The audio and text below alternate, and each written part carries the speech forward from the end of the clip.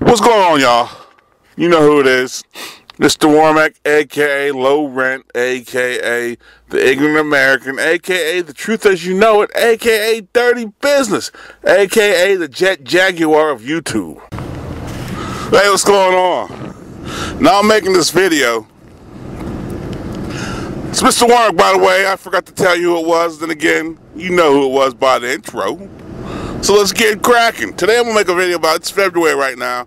It's the second week of February. And I'm going to do a video entitled, and it's every 2 years now, the Olympics. Do we really give a fuck anymore? Now, I'm not disrespecting all the athletes. And like I said, if you're a world-class athlete, I understand the time. Excuse me, folks. It's cold out here. The time and the dedication that you put into your sport. What am I asking? Back in the 80s, when I was born in the 70s. Hell, I was born in 70. Like coming up the Olympics, me and my family would gather around the TV. We would actually watch it. Let me put it to you this way: the Olympics back then, as opposed to now, back then, you could get a black family to watch the Olympic hockey games. That's real shit. I mean, I know now black folks watch hockey. I understand that, but back then, that's the only way you can get black folks to watch hockey was during the Olympics. But now in this new day and age, like, I watch the Olympics, but when I watch it, I think the Olympics kind of fucked up, adding all these fucking new sports. Now, I'm not disrespecting none of the sports, but that's just my personal opinion. They added snowboarding. I mean, really? I'm just saying.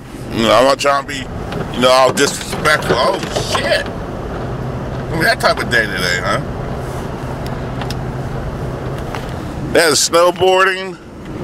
They added, what else did they add? They had Mogul's been there, I think. I'm not sure. They had a couple sports that are like popular with the kids. And like, we're all used to the same skiing, the Mayer twins skiing down the slopes. Yeah, bitches, I really watched the Olympics, I'm trying to tell you. We all watched Nadia Comaneci. I'm telling you, I watched gymnastics too. But this the Olympics now, nobody really gives a shit. I think when they went to that every 2 year format rotating, I think people were just like, whatever. But I think in America that has happened. I don't think in the foreign countries, because let's face it, that's all they got. If you look at their professional sports, some are okay outside of soccer. But other than that, who really watches the Olympics? I mean, I know I watch it, but at the end of the day, it just doesn't have the same appeal like it did back then. I don't know. I had time to do a video. I had this little audio recorder in my hand, so I did one. If you got tips or advice for me, give them to me. I'll take it from anybody. But I'll be back. You can count on that. Peace. What's going on, y'all? You know who it is. Mr. Warmack, a.k.a. Nah, you already heard that intro. I'm not trying to bore you. But today I came back. I had a question in my inbox. And if you want to inbox me, just go to, out_focus at gmail.com. No, not that. At lowrententertainment.com. Yeah, I got my own email address. Thank you. But send me questions. This question was sent to me, and they were asking me, how many channels should I start up? When I mean the people, the folks out there, how many people should one starting? And I'm going to give you the honest and my realistic answer. I'm not going to tell you to do this, but, just think about what I'm saying, then go from there. Realistically, if you're just starting out, or even if you've been on here for a while, but you don't have the views, start off with 2 channels. Have your main channel, then have a backup channel first. That's what I did. I had a main channel because back in the day, YouTube was clipping people's videos for some bullshit. I'll be honest with you. people were reporting people were reporting this out of spite. Let me be honest with you. I know there's a lot of pirated shit on YouTube, and understand that has to go because of violence. But there were people who were just reporting because they didn't like you, and they would report your video, and YouTube would delete it, and then you'd have to go through the rigmarole of trying to get your video back up. I mean, it was serious shit. This was like maybe 4 years ago. So when I first came in, I had one channel, this channel right here, the Low Rent Entertainment. And then I said to myself, because a couple of idiots out there got me with their little crybaby shit, but little pansies, but should be expected. But what I did is I started a channel, The Truth As You Know. Some of you know me as The Truth As You Know It. And that channel got clipped. I know who the fuck did it.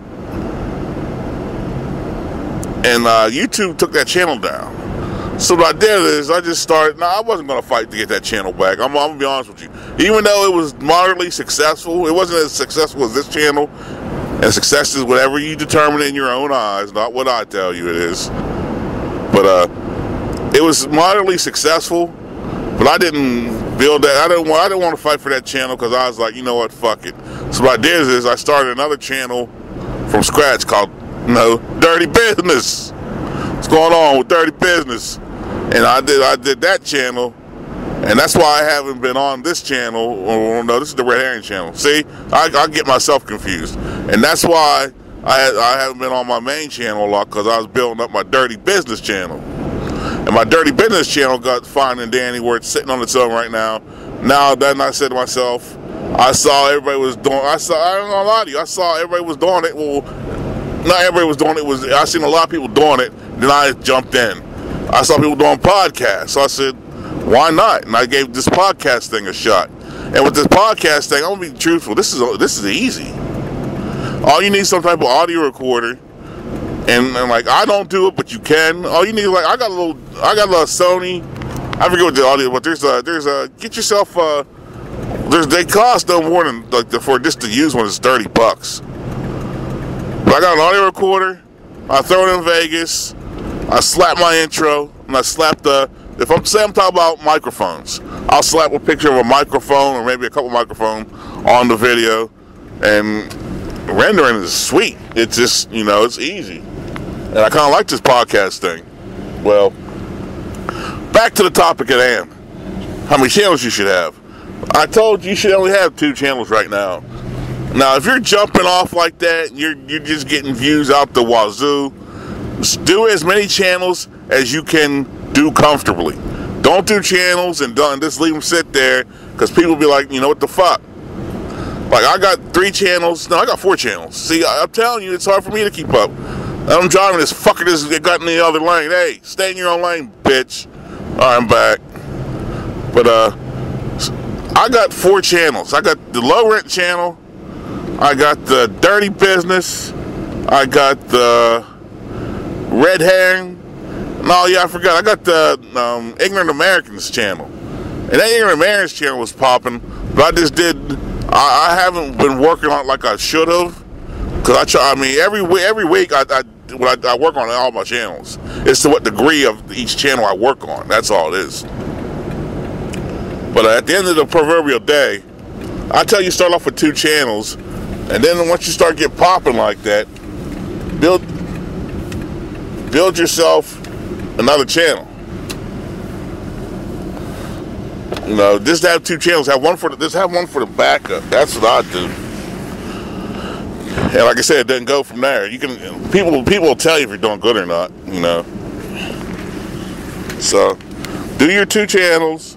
If you're popping, do more. If you're not popping, keep your 2 channels and study how to get popping. All right, I'm out. Peace.